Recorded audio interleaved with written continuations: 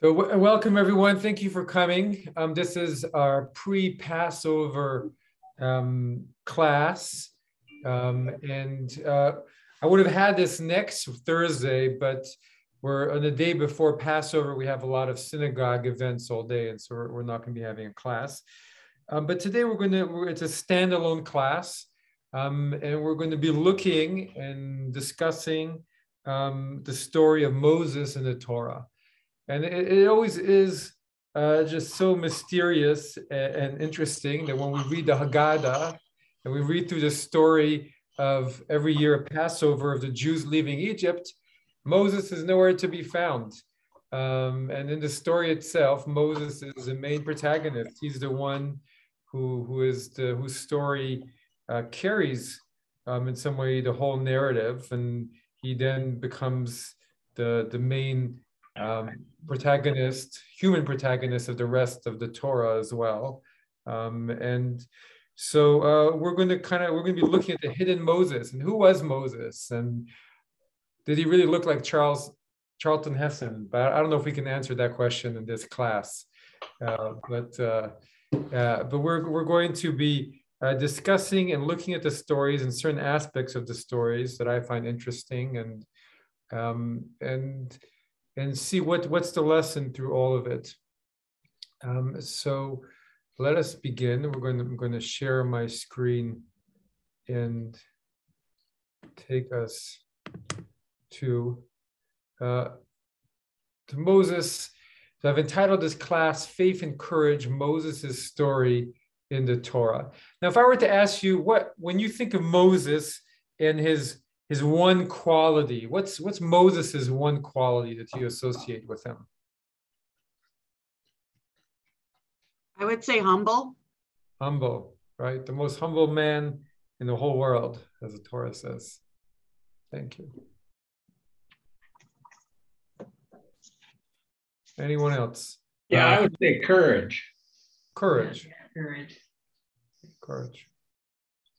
And he doesn't like injustice. Beautiful. Stand up for justice.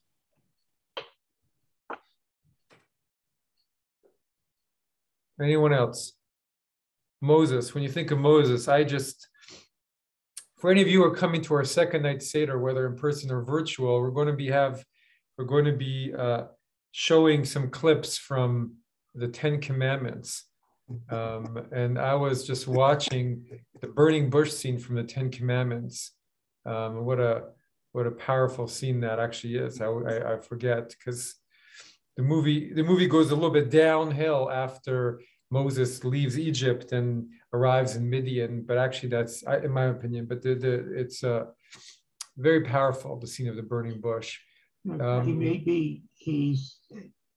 as has been said, he's shown to be humble, he's shown to be courageous.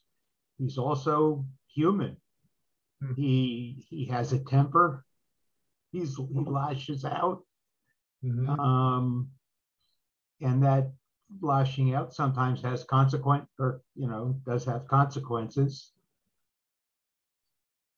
Wonderful. Yeah, I always felt that this wasn't something Moses really wanted to do.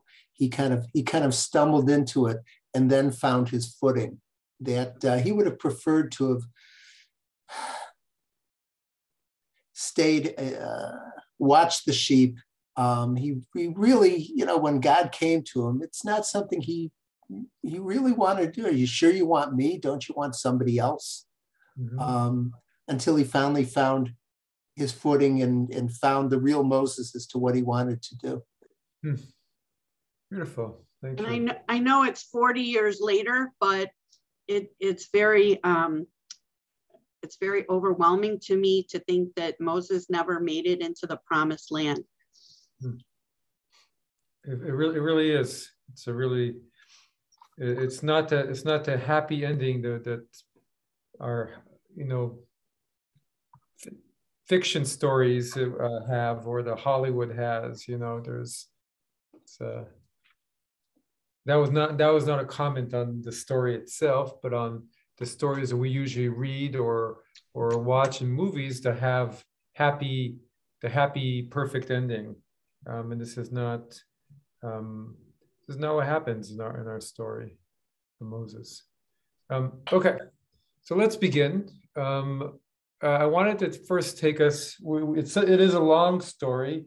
I often think about how there are parts of the Torah that go on, and the story of Bilam, the talking donkey, is almost a whole parsha, right?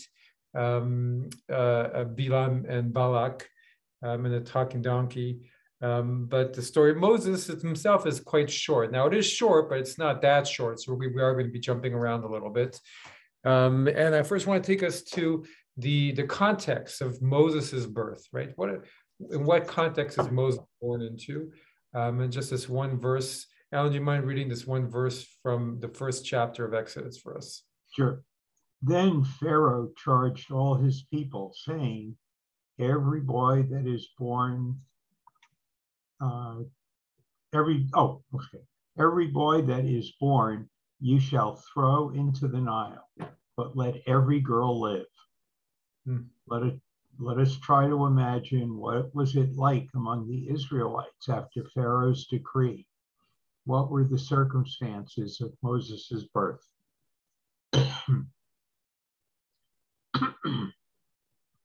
What do you think? I mean, it's doesn't make you want to have children, probably, right? I mean, that's probably the intended consequence. We have the midrash, of the Israelite women trying to lure the Jewish men to having babies because the fathers they want to take the chance anymore.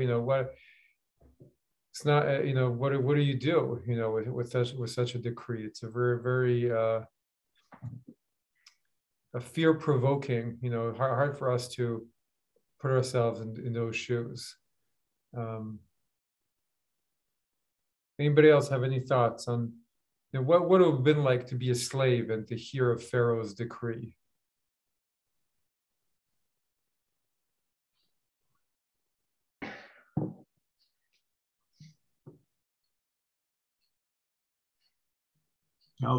It's one more injustice, one more cruel decree from the Pharaoh. Mm-hmm. Yeah, one more cruel, one to really taking away our continuity, right? And I mean, I think we read this, and often as Jewish people, we think of this is not the only time that this has happened, that rulers have tried to take away Jewish continuity and destroy the Jewish people, right? And whether it's taking away our religious freedom or just killing or trying to kill us or prevent us from having children. And what do you do with that? And it's happened, if we think of the decrees of the Romans that forbid circumcision, that forbid the studying of Torah. We think of, the Nazis in the Second World War, what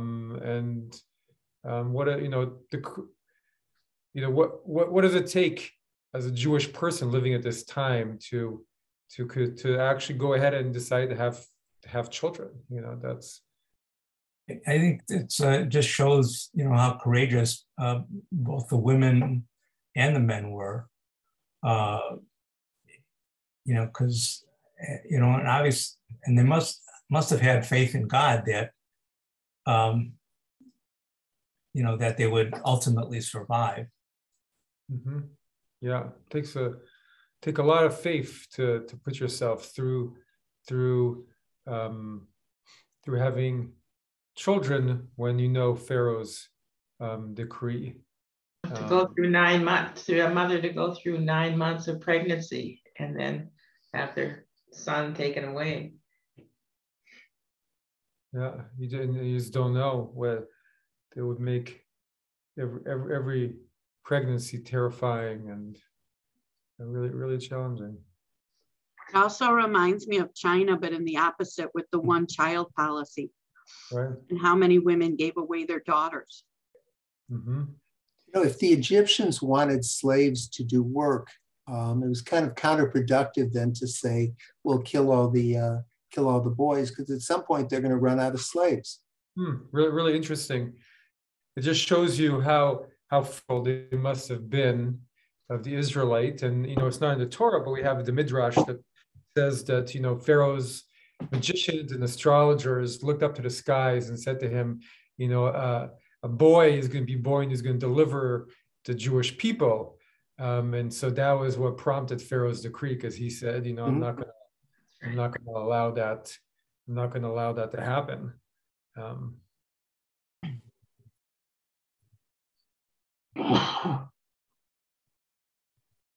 Okay. Well, the other thing that it shows is that whatever happens in the world, it's not so much the things that that befall you, let's say, but how you respond to them. That makes a difference. Beautiful, right? Very Viktor Frankl, right? That's yes. Right. As Gary, as you were asking your question, I was thinking about in how self-destructive it was, but for the Nazis too, right? They say it was self-destructive during the Second World War. They poured in all their resources to killing Jews instead of waging the war at certain points, and it was self-destructive. But that's how powerful their hate was, and maybe for Pharaoh too, his hate was so powerful. He was killing his slaves. That doesn't seem.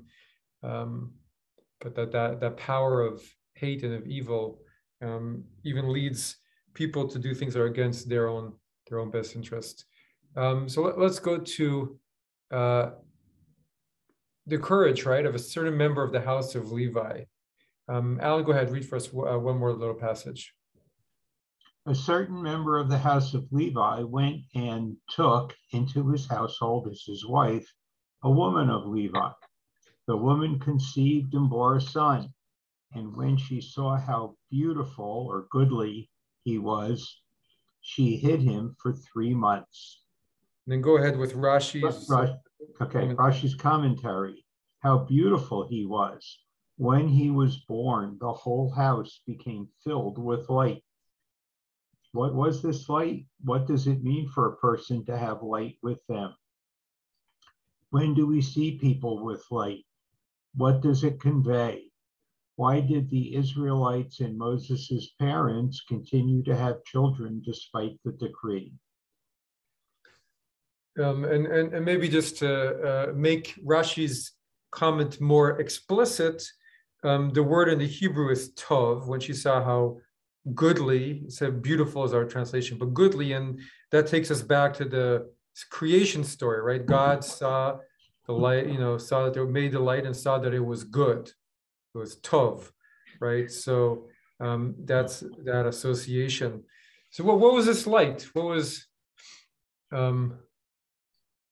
I don't think of it as a literal light, although in a lot of, I guess, famous pieces of art, people have light emanating.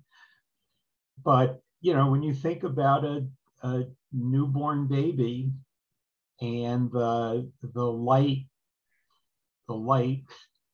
that it brings to the parents, to the family, how bright and everybody is, how cheerful everybody is. A baby brings a very special feeling to people. Beautiful. It lifts everybody up. Yeah. And I could, even though it was a male child, I could still see at this time, the parents being filled with joy from having a baby. Yeah. Aaron must have been born before the decree. Yeah, that's true. It's interesting, this depiction of light, right? We find it across cultures, and across, this depiction of light.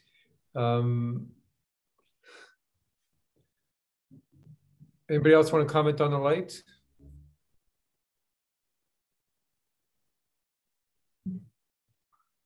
Have you ever had the experience of feeling that there was, there's a newborn light, or are there other circumstances where you feel that there is light, so to speak? I mean, it's a very big topic in Judaism too, because of that light.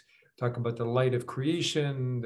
It's a big theme within Midrash and within mysticism, obviously, in Kabbalah, but also any other time where you've seen somebody, a loved one, so you look light filled, or you have a lot of light with you, or anybody ever felt that or seen that? Oh, Nancy. Hello, everybody. Sorry I'm late. No problem. Okay, well, we'll move on. I think that this idea of light in Moses' life continues throughout his whole story, right? We have the light that shines later when he comes back down off the mountain of Mount Sinai, and the light is too bright, and the people say, put a cover over your face. We can't bear the light in your face. In the Ten Commandments, when Moses comes down from the burning bush, Joshua is there not in the Torah, but in that story, and there's Zipporah, and they look at his face and they know something's happened. He's not just strolling down. Hey, I met God. He's awestruck, right? And so they know something's happened. This we see this in paintings often, as Alan was saying, right? You convey the inner light of a person, right? I think Rembrandt did a beautiful job of that, they say, right? We see Rembrandt paintings, he conveyed kind of like the light coming from a person's face in a very powerful and moving way. The paintings of Jesus, they all have light on top of his head. Mm-hmm. Jesus has light, and right, the Catholic saints all have halos, but also in the East, in Buddhist and Hindu traditions, they all have halos around their heads, conveying of having light coming from their heads. It's a common kind of religious theme and idea. Even in Jewish thought too, here I just happened to I have this book, which was a book that I used to study Kohelet, but here it's the light of the Ben Ish Chai, right? The Ben Ish Chai was a Mizrahi, fairly modern saint, but it's the light of the Ben Ish Chai. What's the light of the Ben Ish Chai, right? It's the light. So this idea of light is very common across religious traditions, as conveying the humanity, the holiness. And so Moses has that from the beginning, right? He's born out of an act of faith and out of an act of courage to have children despite the decree. And his parents hide him. I mean, maybe all parents at that point tried to hide their sons, but the whole family could die, right? Well, it doesn't say that, but it's implicit, right? What would happen if the Egyptians found that they were hiding their son? We don't know, but maybe we can imagine that they would all be punished. And again, my mind goes to Viktor Frankl and all the stories of the concentration camps, where if you did anything that was against the guards' decree, that was it. You're a goner, right? And it was understood. Okay. Exodus to someone else. We're moving ahead. What she decides to do. Nancy, would you like to read for us Exodus 2:3-4? From the screen or from my text? From the screen would be good, okay. But all right.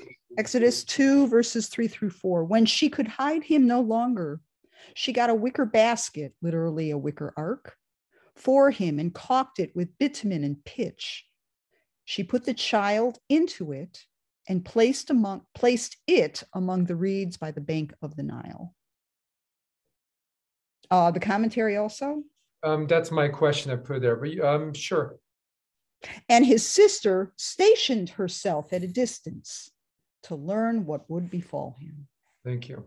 So Moses hid, right, in an ark. The word for the basket is also the ark, the same word as Noah's ark. And even the materials used to create it are also the same. If we had more time, I would go back to the story of Noah to show you that. Noah. What's the connection between this ark and Noah's ark? How are they similar?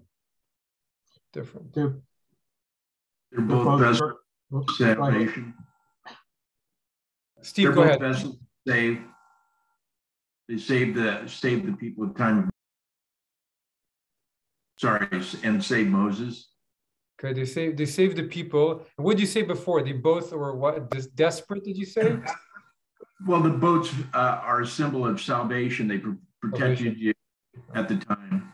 Yeah, they're both symbols of salvation, right? Noah carries the salvation of humanity, and this ark carries the salvation of the Jewish people, and maybe of humanity too, right?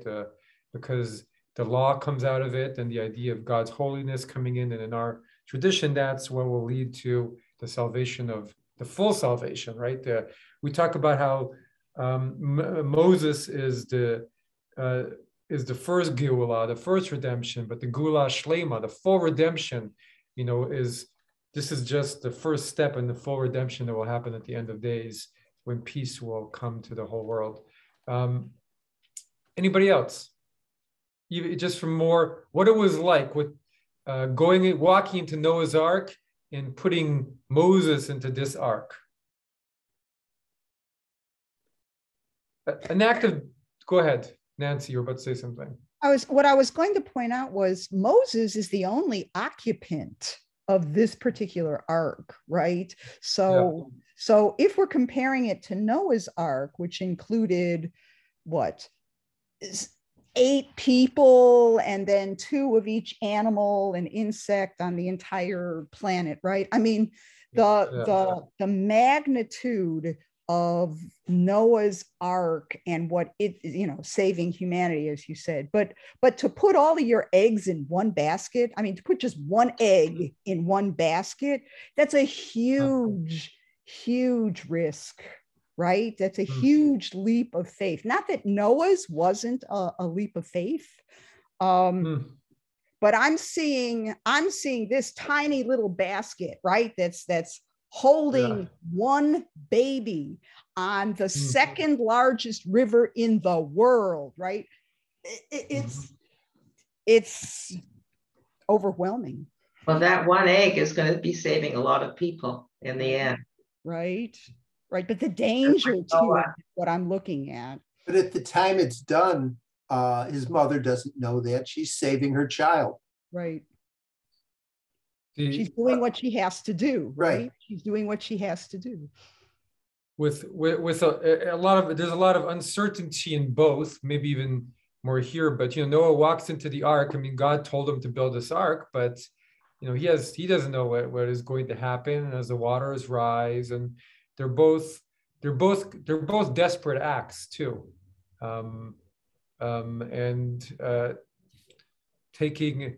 it takes a lot of faith to send your son in a basket into the Nile, right? Sending away. I mean, as a parent, I can't imagine doing that. The second my son, which he likes to run away sometimes, and second I see him running away, suddenly I have eagle's wings and I'm running as fast as I can to grab him, make sure he's not walking onto the road, So to think of doing that is just an incredible, unimaginable.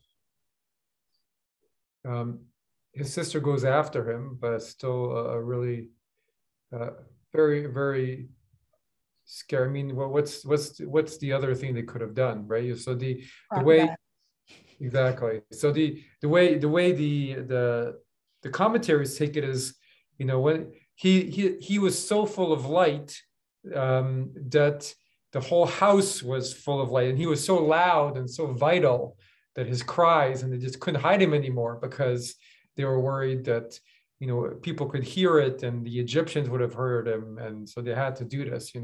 Why didn't they hide it after 3 months? So that was This was their only choice. So I'm going to skip through that little passage where he grows up in the palace, but we know he grows up in, he gets rescued by Bat Paro, the daughter of Pharaoh. He grows up in the palace, but being nursed at first by his mother. But he grows up as an Egyptian, and I think the movies convey this very well. The Torah doesn't tell us much about it. But then we have this enigmatic sometime after that, right? Whenever Torah wants to start to tell us something powerful and important, it says sometime after that, one day, Bayomahu, on that day, this is a reoccurring theme in all the Bible. On that day, something will happen or something happened. And so here we go. Sometime, Nancy, go ahead, read this one too, please. Sometime after that, when Moses had grown up, he went out to his kinfolk and witnessed their labors. So he knows that he's Jewish. I've always wondered that. He saw an Egyptian beating a Hebrew, one of his kinsmen. He turned this way and that, and seeing no one about, he struck down the Egyptian and hid him in the sand. Yeah. It's a good question. How would he know they were his kinsmen? So we're all shaped by the 10 Commandments, where he does not know, and that's one of the big tensions of the movie. But as we see in the text itself, he seems to know, right? Maybe he was always known. Maybe he was always known. But he always knew he was a Hebrew. But he grew up in the palace. But he obviously decided at a certain point that what he wanted to do. He wanted to discover who he was, right? Face who he was. Why did Moses do it? Go ahead. Pharaoh's daughter knows when she pulls him out of the river that he must be a Hebrew child. I mean, she says that, right? So perhaps the assumption was, we pulled you out of the river, and maybe you were abandoned because you were a Hebrew child. I mean, that's kind of implied in the text. Well, he might also have been circumcised. I would assume that he was. And that to know that he was Jewish, all he had to do was sort of look down. Yeah, maybe that was it. But we know that his mother, I don't know if you skipped, I guess you did. His mother was brought in ingeniously to be his wet nurse, that is, his nurse, right? And it says in the story, in verses 10, 11, 10, 9, 10, that she took the child and nursed it. And then when he grew up, she brought him to Pharaoh's daughter. So, she had time to teach him who he was, or indoctrinate him, or explain the situation to him. That's in the story, really. But we don't usually stress that. Yeah. Maybe we do stress it, and I don't notice it, but it's there. As I said, the 10 Commandments chose to go a different way, but the movie, right, where they hide. But it's, as you said, it's very plain in the text itself. It's straightforward that he's nursed by his very mother, right? His sister, when his sister speaks to Pharaoh's daughter when she meets him, when she finds him, and she proposes to have his mother nurse him. So he grows up with his mother, and then he grows up in the palace. But still, why does Moses go back? What do you think of Moses' act? What do you think of his action to go out and see his kinsfolk? Well, one thing before that, we never talk about Pharaoh's daughter. If Pharaoh's daughter had said, "There's a decree out, I don't want anything to do with this kid," right? Pharaoh's daughter saved Moses. Yeah, that was also an act of courage, right? Yeah. She goes against her dad. She goes against her father. Yeah.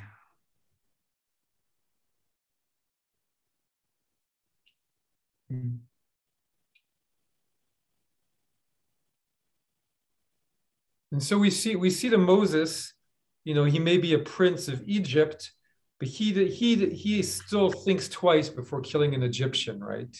This is not something that one can do, even as the adopted son of Pharaoh's daughter, right? You can't do that. He looks one way, looks that, right? Presumably to see what the Egyptian, if there's anybody about. Our commentaries have all kinds of ideas. He looks this way and that, and he had prophecy and could tell, that this Egyptian was thoroughly bad. But why does he do it? Why does he strike the Egyptian? It's part of an initiation ceremony too, in lots of traditions, that the young prince has to kill something. Sometimes an animal, most of the time an animal, sometimes an enemy. There has to be a death. He has to be responsible for killing somebody. Well, it's a moment that will change his whole life, right? That's for sure. It's a moment that changes him. So he strikes down. Obviously, we talked about this before. He's moved by the injustice, right? There's an injustice. He has a courage to identify himself with these slaves, which took a lot of courage. We don't think about that, but he could have easily spurned where he came from and said, I'm an Egyptian. I'm not. I don't want to. Why does he choose to be part of this oppressed people? I mean, that takes a lot of inner strength for a young man, as we presume. He's not that young, but it takes a lot of strength. And most people would have looked, okay, I came from the Hebrews, but I'm no longer Hebrew, or sided with the Egyptians to some level. But he in that moment is moved to action in a very powerful and potentially self-destructive way, right? It's the same thing as having a child. I mean, he just goes there. I mean, and he's moved, he's angry, but he's not that angry because he looks this way and that way, right? If he was just angry, when you're angry, you don't look this way and that way, you just move and do it. But he is somewhat calculating, right? He wants to make sure that he's somewhat safe. So it's a calculated move. He looks this way, he looks that way, and then he strikes, and he defends the Hebrew. He doesn't defend the Egyptian, the soldier of his adopted people. He defends the Hebrew. And we know how dangerous it is because of what comes afterwards. Someone please. I guess one of the unanswered questions is, what if there would have been somebody around? Yeah. Would he have still struck out and killed the Egyptian? And if he wouldn't have, how different our history may have been. Yeah. It's one of the powerful things of this whole story that conveys through very short verses is there's something moving within Moses, right? We talked to David spoke about an initiation, but you really get the sense that there's something that's awakened within him and that's moving him to act. And he's not fully in control of whatever that is, right? He has some control because he looks this way and that, but he might have still struck even if he'd seen someone. Or if he hadn't done it that day, maybe another day he would have struck down an Egyptian. I mean, there's something moving within him that has trouble controlling. Something is awakened within him, a vision of justice, an inner sense, and he has tremendous courage within all of it to keep acting, just as all of the Jews were moved to have children and to send them. When she sends her child away, in my mind, I think about also the Holocaust, and I think about the sending the babies over walls, and all kinds of things that happened throughout Jewish history. The amount of faith and courage the Jews have to try and preserve life and the life of their children, and through pogroms and all kinds of challenging situations where I spoke about this a few weeks ago in Shul, but not just Jews, but this is a Jewish story. That Israeli family that was in a cable car crashing in Italy, right? The only survivor of the cable car crash was a 5-year-old child, and he was only saved because his father, as the cable car was crashing, hugged and protected the child as it was crashing, and that saved the boy. Everybody else died.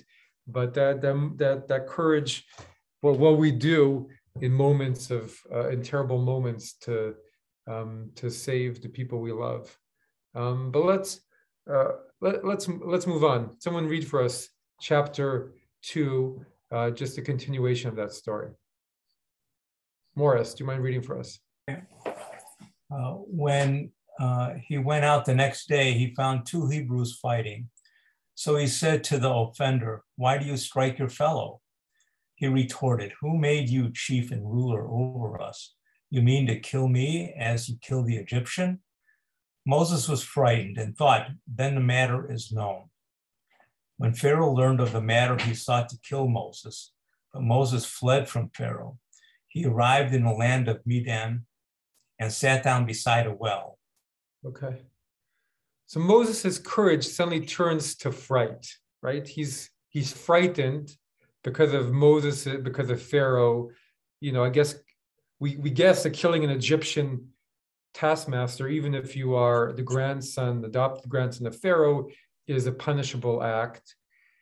And the question that we don't often ask about this is, why isn't Moses able right at this moment to deliver his people? Right? Why isn't he able to rise up the people? And why hasn't he become deliverer now? He's not part of the people.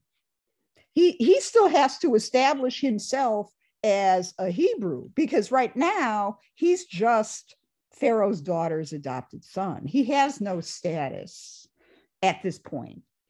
But is anybody else troubled by the fact that that one of the major founders of the faith is a murderer? I mean, that's troubling to me that he kills this Egyptian. So if we skip over this murder, then we're devaluing the life of the Egyptian. Or if we just accept the murder as a necessary step in the Moses narrative in order to attain the next level of being, that's still troubling to me. Why? So maybe, David, you could explain this. Why? Well, then maybe you should become a Christian, because Jesus, no, it's very clear. Jesus doesn't kill anybody. Okay, Jesus is a totally different kind of cat than Moses. So Moses has within him something that we all recoil when we think about, some of us do, that he's a murderer. And, we have to somehow integrate that particular act into the whole picture of Moses. Yeah. So he's a much more complicated character than Jesus. So it's interesting. I was going to say something similar, but from a slightly different angle, which is, the Jewish tradition is not a completely pacifistic tradition. That is one part of it. I mean, the Talmud says if you're being pursued, you go after your pursuer. But that is part of it. But on the other hand, look, Moses, as we were saying earlier, is punished. He does not enter the promised land. And there are those who say that part of that is because of his inability to control his anger. From striking the rock, Moses has trouble controlling his anger. And so even though he's our greatest prophet and the most humble man, he's not a perfect man. And his act, he's saving a life, right? And that's why at that moment, right, where it says he looks this way and that, the commentators, they say he was looking into the future of the Egyptians' life and saw only evil and sin, because they're obviously bothered by it too, right? They're looking at, so they're saying, so how that explains it. That makes it okay. It doesn't make it okay to kill. That's a big question. Does it make it okay to kill someone who's killing another person, or at what point are you justified? And that's a very big question. Was he killing the Jew? Was he just striking him? It is a big question. It does put something over Moses's life. But on the other hand, the weight of all of the slavery that's imposed on the Jews, and what the taskmasters were doing to the slaves, makes that, he didn't just kill a random Egyptian. This was a slave master who was striking a Jewish slave. And maybe killing. You know, it's the word in the Hebrew is stronger than strike, right? It's a word that could be striking to kill. So I don't know. Anybody else have any thoughts on that? Well, to answer your question of why wasn't Moses able to deliver his people yet, he wasn't ready. He wasn't the Moses we know yet. He was still young. He still hadn't had other life experiences. He hadn't gone through the desert. He hadn't he hadn't gotten married. He hadn't had kids. He hadn't seen God at the burning bush. He hadn't been sent back to a different Pharaoh. He wasn't the Moses, the deliverer that he became later. He just wasn't prepared for it yet. He wasn't prepared. He wasn't transformed yet into the Moses that we read about, Moshe Rabbeinu. Okay, let's move on because I want to get to the story of the burning bush because I think this is that moment, right? This is a moment of transformation. So he comes to Midian. He spends 40 years, according to tradition, in Midian. We have all kinds of beautiful stories of what happens there. He gets trained, according to some beliefs, by his father-in-law, the high priest of Midian, in spiritual matters. One of the most wonderful midrashim stories, obviously from the Middle Ages, is a story that where in Midian there was a rock, and stuck in the rock was a staff, and nobody could remove the staff from the rock. It was stuck Under the stone.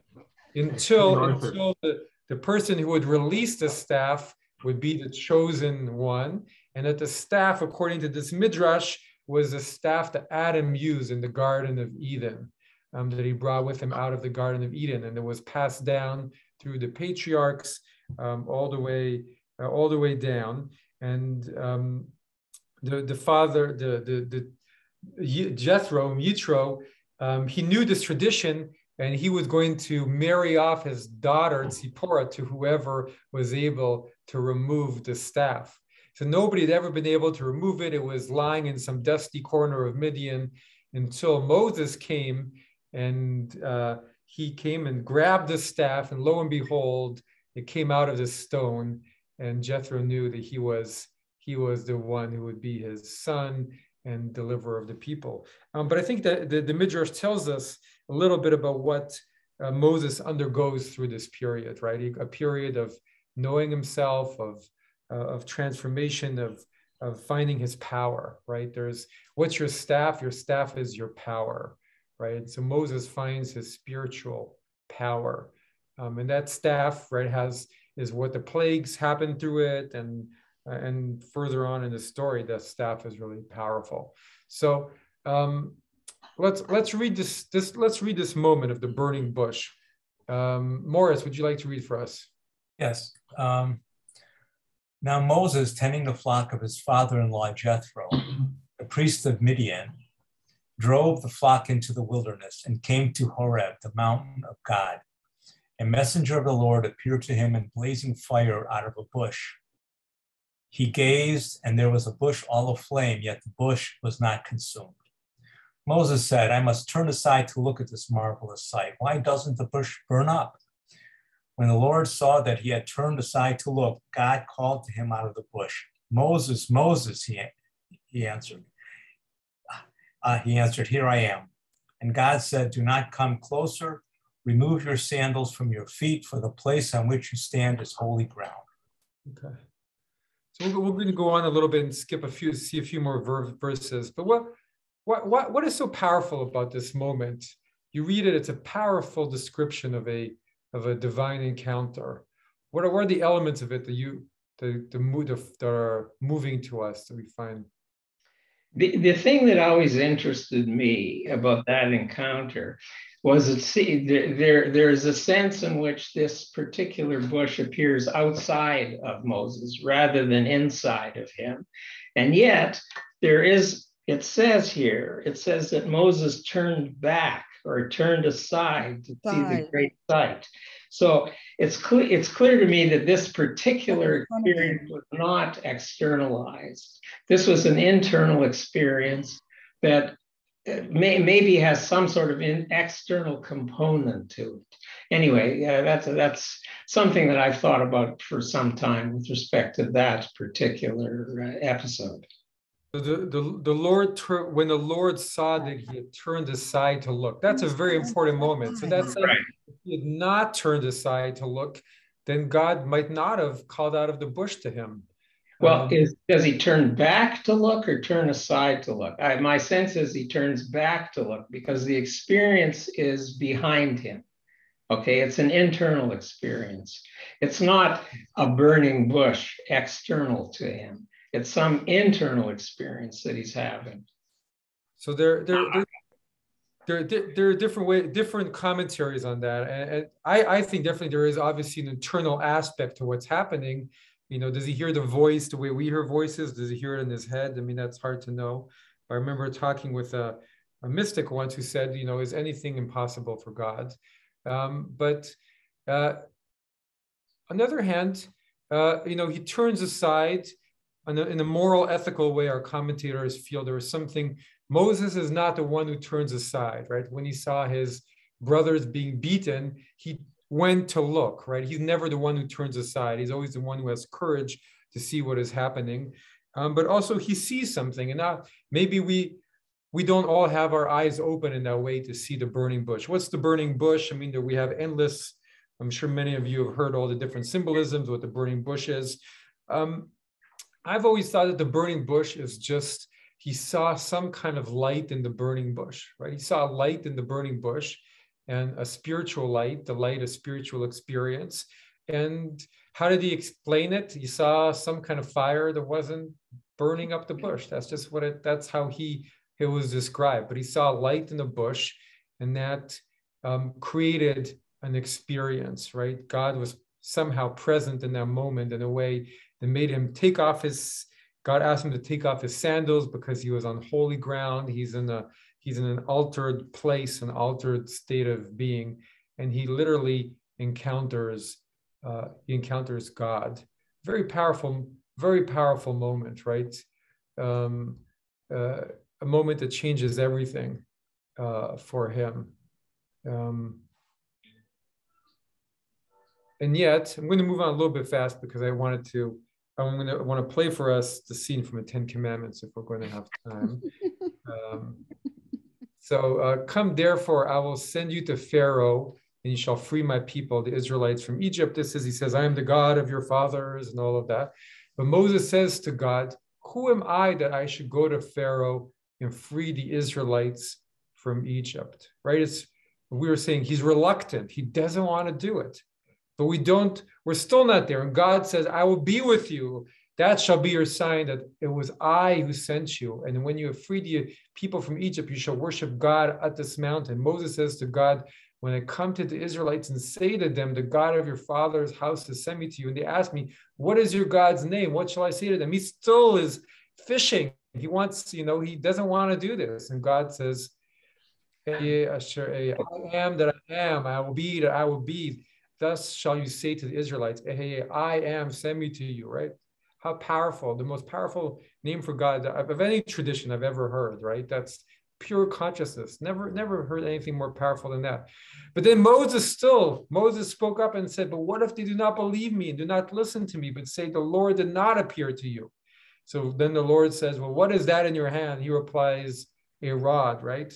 And that's where he tells him, he reveals 3 short miracles that we forget about because they're eclipsed by the later miracles. But he says, well, what's that in your hand? And then he says a rod, and then he puts his hand in his vest, and it comes out scaly with some kind of leprous disease, but then it's healed. And he reveals 3 little miracles to show people that he is who he is, signs.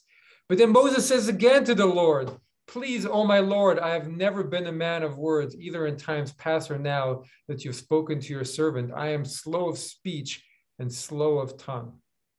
What is going on with Moses? Who is he? Is he brave or is he fearful? Is he reluctant or is he willing? Yes to both. Right. Yeah. How do those coexist within Moses? Because he's human. What does Moses have to find? What does he have to overcome?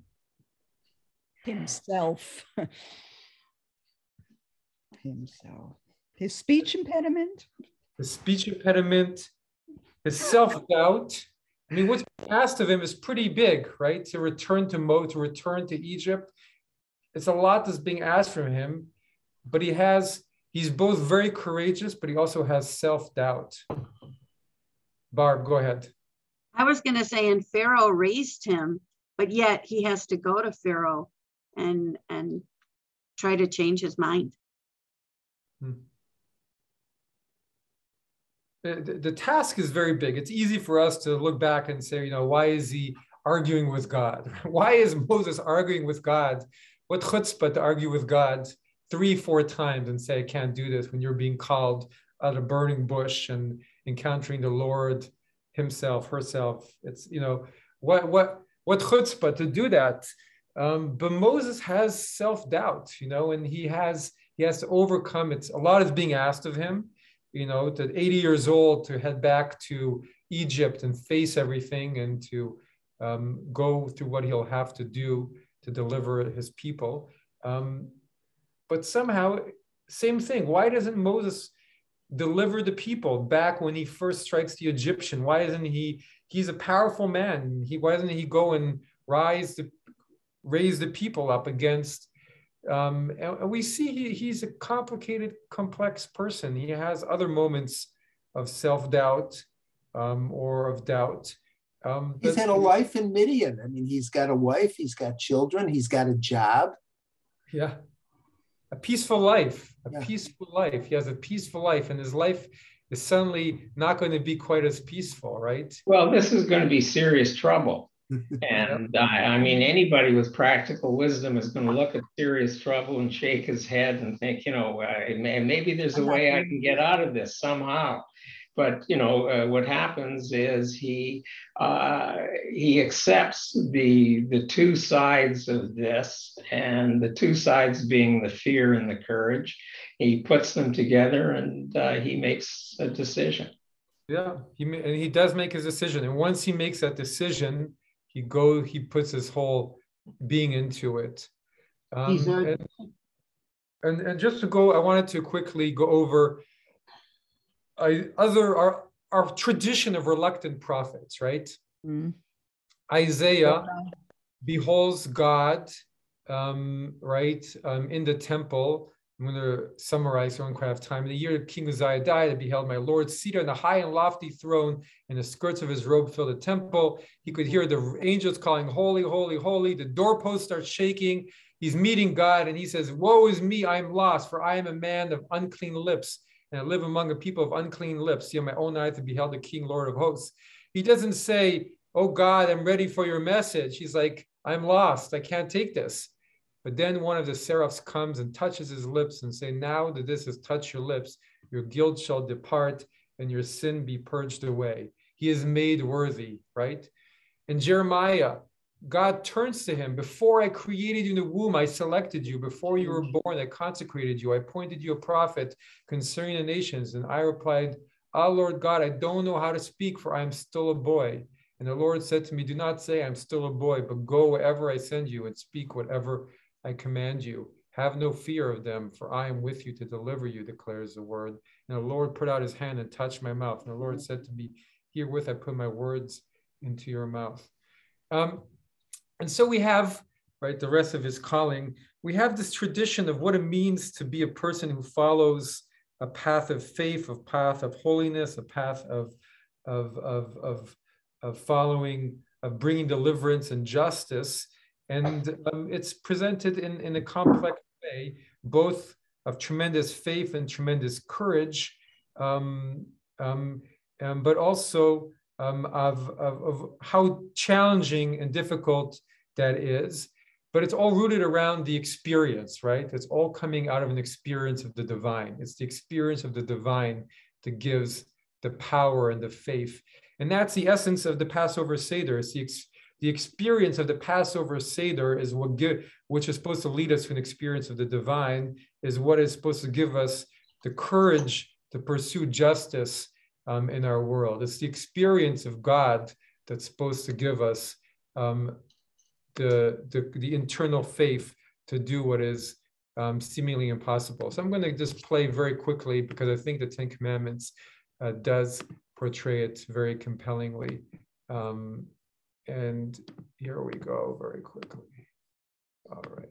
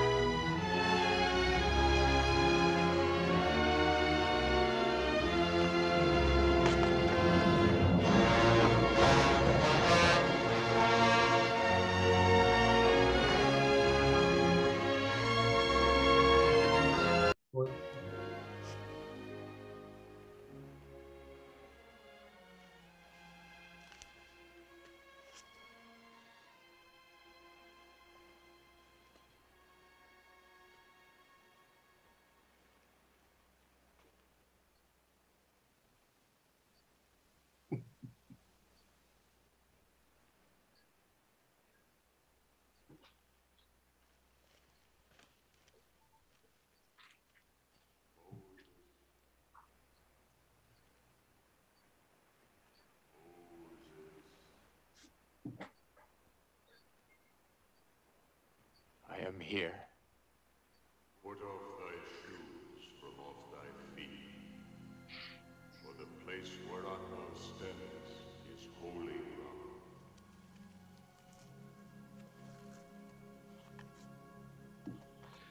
I am the God of thy father,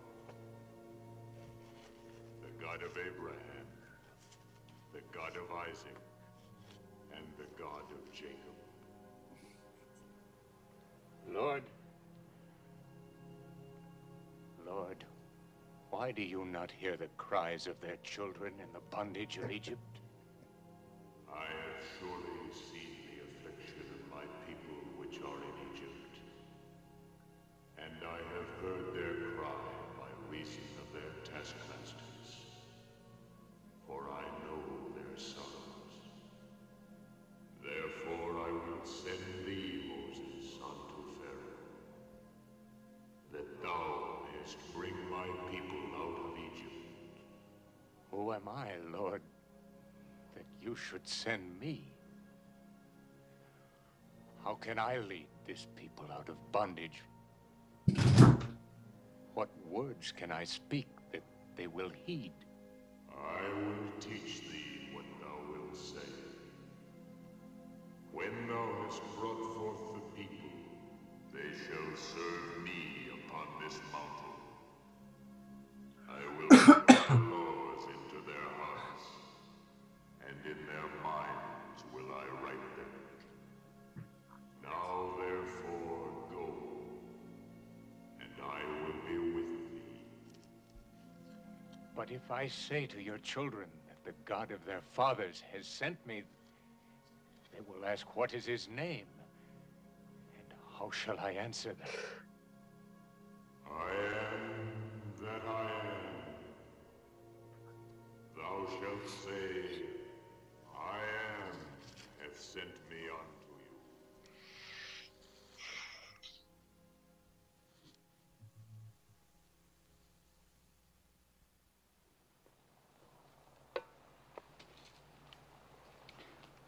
Is the holy mountain forbidden to men?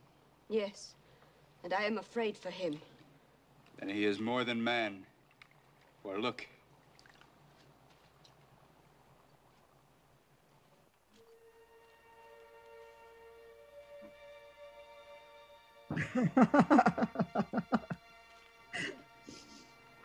New hairdo. Look at his face. He has seen God.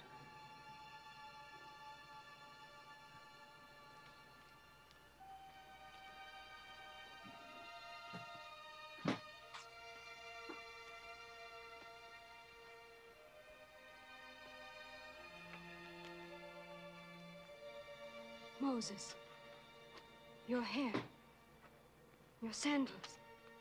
I stood upon holy ground. Can you tell us, Moses? My eyes could not look upon him. Did he speak? He revealed his word to my mind. And the word was God. Did he speak as a man? He is not flesh, but spirit. The light of eternal mind. And I know that his light is in every man. Did he ask something of you? Yeah. That I go to Egypt. You are God's messenger. Yes, the deliverance. I will walk and bread the Quite beautiful, both beautiful and corny at the same time, right? But no, I'm sorry. I watch the movie every year when it's on because I can't help it. And to me, it's like watching a train wreck. yeah. My kids and I watch Prince of Egypt too. Prince of Egypt is good too. Yeah. It's more modern, obviously, but there's Good something music. special about this one. Yeah, music is great.